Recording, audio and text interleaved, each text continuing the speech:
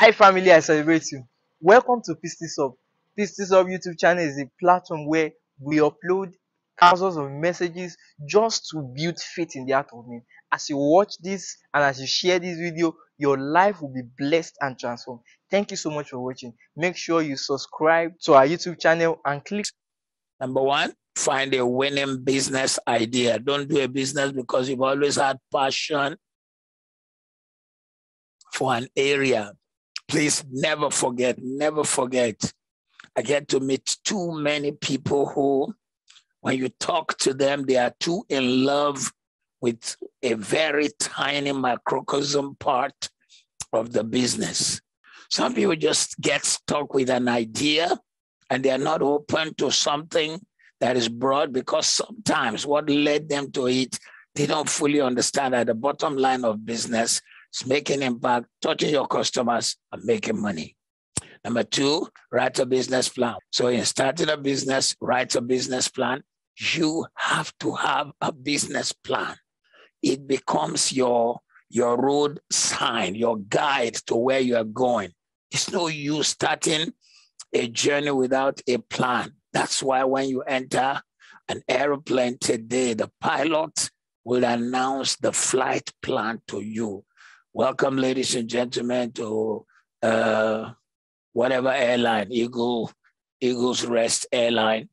We're on a journey to so-and-so city. It will be 6 hours and 15 minutes. They have the business plan to the last detail. They say if there's any unforeseen turbulence, no worries, this and that, we do not see it in our radar. So they have a plan as to where to get to, how they want to get. In fact, where the plan seems to not work, sometimes they will abort the journey. I was once on the Virgin Atlantic flight to Africa. We left 11 p.m., I think it was. We left London 11 p.m. By 1 a.m., they suddenly came up to announce that, good evening, ladies and gentlemen. Sorry to let you know that our GPS system is not working. We could use the old system to arrive at where we're going, but we don't want to do that because of the danger thereof. So we have to go back. And we'll keep you informed as to how it works out. Jeez, man. We didn't leave the following day until like 1 p.m. when they managed to get a plane to come and pick us. But you see, that plan safeguarded a lot of challenges. They were able to know that something wasn't working. That is why you should have a business plan. Number three, choose a business structure. Is it limited? Is it a partnership? Is it a public liability company? Is it a GTE? A GTE will be a company that has its profit already pledged to maybe a trust. So it is not for the directors to draw the profit. Number four, open a business account. Remember, we taught this very clearly. We made clear that, look, the taxman will frown at you using the business account as if it is your personal account. The business account must stand separate. If you draw from it, it has to be very clear that it was a director's drawing, and the reason why you drew must be clear. It may include the fact that you are taking out some of your initial investment in the company. You can't dip your hand in company account, particularly if it is not a partnership. Number five, get financing to fund your idea. We also had taken you through this the last time. We taught about angel investors, venture capitalists, bootstrapping, peer-to-peer investment, that is getting people who are your colleagues, contemporary, your friends, crowd funded. You need to get funding. You need to get financing to fund your idea. Because no matter how good the idea is, if there's no fund, you will be making a mistake. And I want to counsel and advise, depending on the size of the business you want to run, not for, particularly for those of you who are faith people. There's nothing wrong with you believing and having faith. But you see, when it comes to business, make sure there is some degree of credibility as to where the fund will come from. You don't want to launch and hire staff or get customers or suppliers having their hopes high and you're unable to deliver. So you need to get financing for your idea. Look for it and remember again, we took the time to show the places to get funds. Go after them, including the banks. Number 6, build a website. How can people hear if there's no place to check you out? You see, today, websites, the internet gives the chance of remote auditing. What do I mean by audit?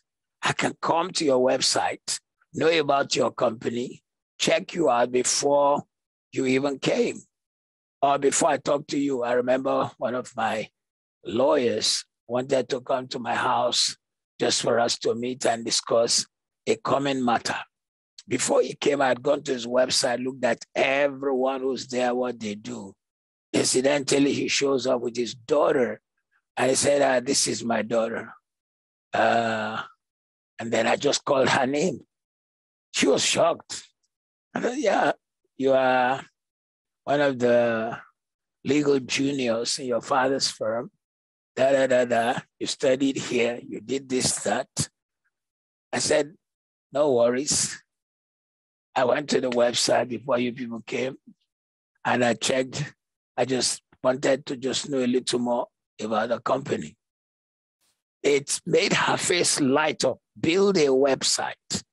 And in the website, be honest, be frank, let people know what you do, but make sure you get professionals to build it. There are people who will tell you they can crank a website together for you for £2.99 or 299 pounds.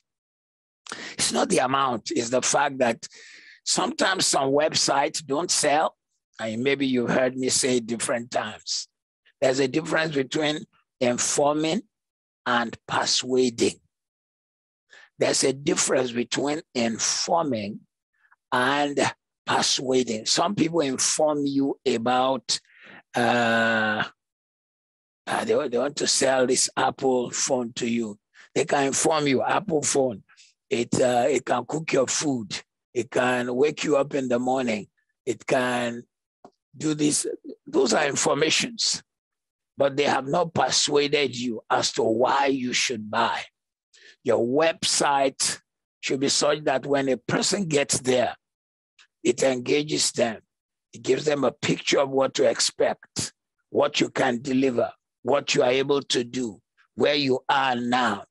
It should persuade them to want to part with their money, to make them want to use your services. Very, very major. Very, very major. Then number 7, you need to decide your payment platforms and methods. What do we mean by payment platforms? A lot of fintechs are rising now. And if you're doing business, maybe that could be a way to really increase your business. Find one of the fintechs who can actually be the payment platforms. Of course, some people use credit cards to pay you, but some payment platforms are now rising. Even in the third world, amazing. They'll just come to you and say, look, let us be your payment platform. People will pay for services they engage with in you or your products. They'll use us, and every 20 pence comes to us for helping to be the payment platform. I met a couple of young men and women nowadays. That's all they're doing. They're just running fintechs. They're creating payment platforms. Number 8, hire employees that are needed immediately. Please do not overload your company with employees you don't need.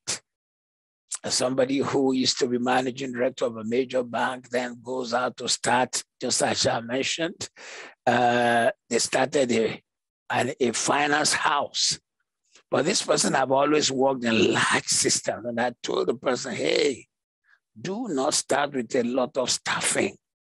Rather hire on contract, keep it slim, but they didn't listen. Hired so many big names. So I need a chief operations officer. I need a finance this.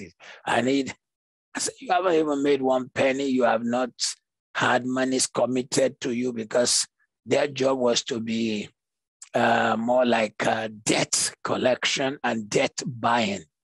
That's the whole thing in itself. You buy debt.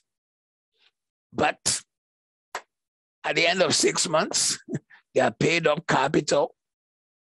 When you start a financial institution, you are required to have a paid up capital to give a threshold of peace for those who will put money in your company, who will save with your company, so that if you ever went down, you had money to pay them.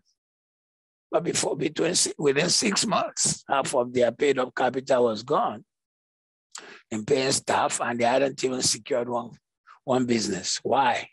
They hired employees too early. They hired the ones they didn't need. Keep it simple. KISS. Keep it simple, sugar.